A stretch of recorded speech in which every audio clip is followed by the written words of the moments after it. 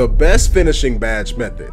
And you guys showed some massive support on my shooting badge video, which if you didn't catch that, man, I'll leave a link in the description, but that's not about this video. Today, I'm gonna get right into it, helping you guys with the best finishing badge method to get your badges in one day. Now, when we're going through this breakdown, I'm gonna do it in a tutorial fashion. That means I'm gonna give you the correct badges to unlock in order, and also I'm gonna be assuming two things. You are gonna be playing the My Career story, so that means starting off in college, working your way through the summer league and the PIT, and then going into your rookie year, not skipping. And then also, you're going to be playing on pro with 12-minute quarters. This is going to be the fastest way to get your badges instantly and also be efficient with the games that you're trying to get done as fast as possible. So the good thing about finishing badges off the rip is that we don't have to worry about a jump shot. But when you go into the college game, say you're just going after finishing badges off the rip, the first badge you want to go after when you unlock is Teardropper. The first 5 badges I would say you need to put to these two here, Teardropper and Pro Touch. These are going to be the most important badges going through the grind of My Career, because you want to make sure you get each and every opportunity to finish your floater layups each and every time you score. Now, I know this does interfere with you potentially playing park or rec or whatever the situation may be, but trust me, if you're going through the My Career grind, you can get this all done in one day, actually in a few hours if you just stick to it and grind.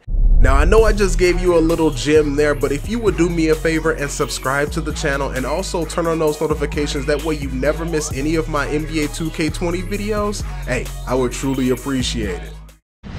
So now that we can get into the method, the first thing you want to do is work to the right or the left hash. With that, you're going to tap L1 if you're on the PS4 or LB if you're on the Xbox, and you're going to call for quick isolation. From there, you're going to pass it to the person at the top of the key. Once they are established at the top of the key, cut behind your defender and attempt a floater. Now, I did put the prompts on the screen to teach you guys how to do those two things, but if you don't know, a floater is hold left stick up and right stick down, and then once you complete the floater, before you have the badge, you'll get a set of fans. But once you do have the Teardropper badge, you'll see the Teardropper icon light up each and every time. Now, once again, you're going to cut behind your defender, and that should give you the easiest opportunity to catch and score. Now, I'm going to show you an attempt with it as you're getting stopped. Once you call for quick isolation, there are times where the defender will sometimes run the route for you. If you so happen to get nudged or bumped, most times the defender is gonna honestly steal the ball from you. And with that, you don't want that happening too many times, because that does punish you for a bad call for pass. So once again, you wanna make it a straight line as much as possible behind the defender. And from there, you should be able to retrieve the ball and then have your floater attempt. Now, when it comes to fast break situations, of course, I would say leak out, but be disciplined as possible. So try not to rush and get to the rim and take floaters over 2 or 3 people or even one defender. Try to take your time, get to the hash, cut behind the defender on a clean cut, and from there, you should be able to get an easy finish for you. And also, on fast breaks that you get the ball early, I would suggest you run wide. The reason is because the defender in the middle of the court most of the time wants to protect the rim, but if you can draw that defender out of the middle, you can at least run wide and have an easy cut back door along the baseline to get you an easy green floater. Now, this is a method that you can actually do within Takeover. This will give you the benefit, especially if you have to lock Takeover, because you get a speed boost. Just blow by your opponent, throw that thing up, and hey, it's butter going down for you. Now, another thing I want to warn you about is that there are situations where the person at the top of the key won't find you on time, as you see there that I tried to call for the ball.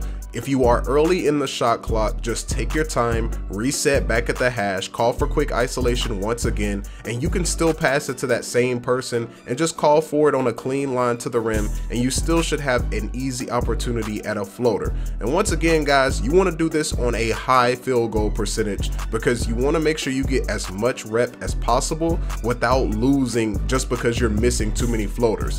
And as far as a goal that I would give you to push for on each and every game, I would go 35 floaters a game, which should equal to around 70 points. If you can get to that on a good field goal percentage, that would be a good look for you, especially being able to get more than a badge and a half a game. So I hope this video helped you in the slightest when it comes to trying to get your finishing badges, and you should be able to get at least 10 in a day. So if you're trying to grind for at least 10 or more, you should at least get 10 or 11 in a day. If you stay consistent, put on a movie while you're trying to grind, or maybe your favorite cartoon, or even some TILLHOUSE videos that'll help you out. So outside of that, my people, I appreciate you guys. Make sure to like, subscribe to the channel, also turn on those notifications, that way you never miss a video when I drop one. And hey, my people, I appreciate you. I'll see you in the next one.